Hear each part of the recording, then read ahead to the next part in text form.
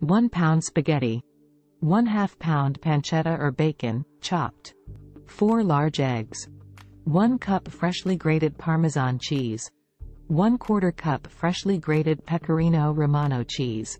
3 garlic cloves, minced. Salt and freshly ground black pepper. Extra virgin olive oil.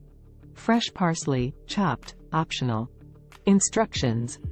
Begin by cooking the spaghetti in a large pot of boiling, salted water according to package directions until al dente. While the spaghetti is cooking, heat a large skillet over medium heat and add a drizzle of olive oil. Add the chopped pancetta or bacon to the skillet and cook for about 5 to 7 minutes, stirring occasionally, until the meat is crispy and brown.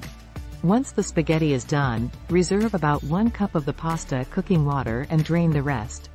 In a large bowl, beat together the eggs, Parmesan cheese, and Pecorino Romano cheese until well combined. Add the minced garlic and season with salt and black pepper to taste. Add the hot spaghetti to the skillet with the pancetta or bacon, tossing everything together until well combined.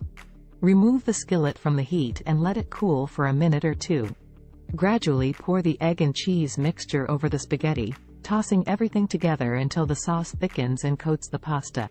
If the sauce seems too thick, you can add some of the reserved pasta cooking water to thin it out.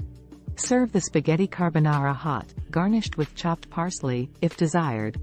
Enjoy your delicious spaghetti carbonara.